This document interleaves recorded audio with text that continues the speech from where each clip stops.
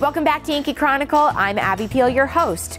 4 weeks ago, we heard from a couple of teachers at Kearsarge Regional High School about the value of STEAM education and how it motivates students. Today, we'll hear from a couple administrators on the nuts and bolts for making this project happen. Hi, gentlemen.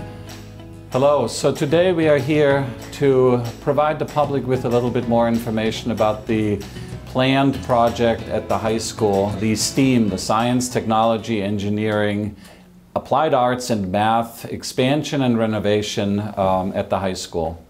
So a few weeks ago you have heard from two of our teachers about the educational innovations that go along with this program.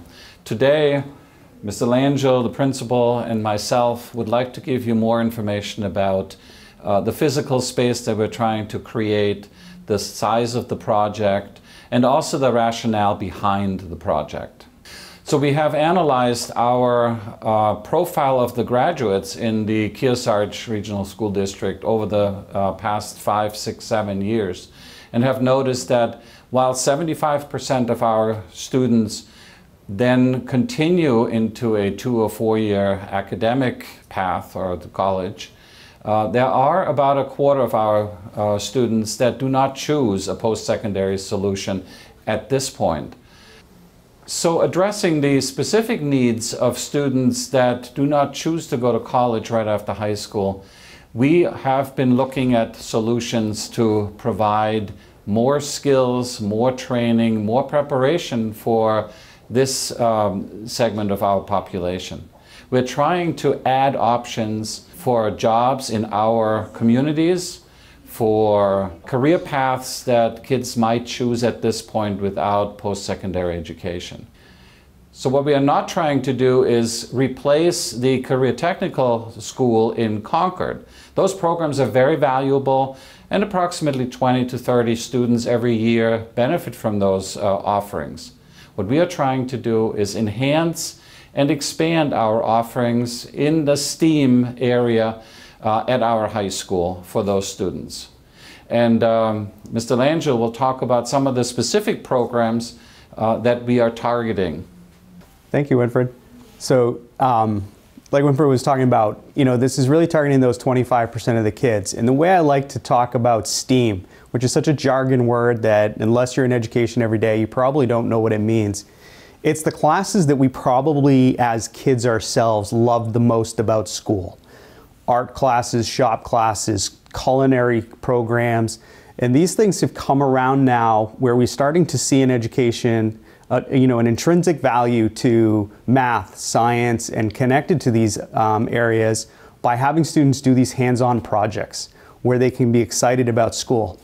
Currently right now, 30 to 40% of the students that want to take these classes each year get a chance to do so because the space is so small. It doesn't fully meet the needs of the kids that want to take this, never mind if we grew the interest of students to take these classes.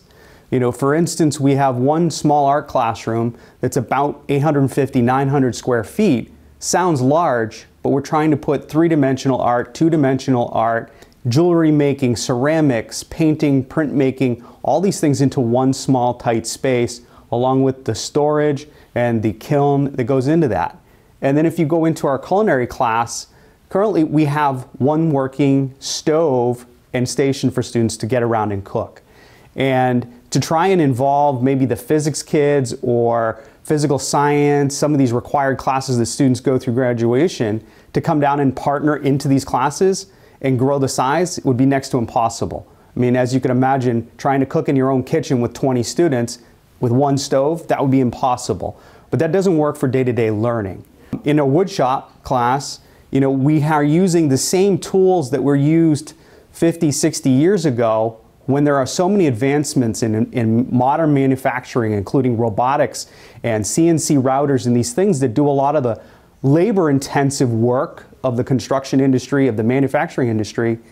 And we have some of those components, but it's really hard to use them because the space also has to have the traditional wood lathes and the bandsaw and the chop saw and all those other things that we have to also build the components to go with it. So this expansion would allow us to be able to use modern manufacturing with all of the old technology at the same time. Thanks, guys. What a real-world solution for bringing students with different interests together. When we return, I'll revisit a segment that I did at the Refinery restaurant last summer. I can already taste the BBQ. Now these words from some of the good folks that make your Yankee Chronicle possible.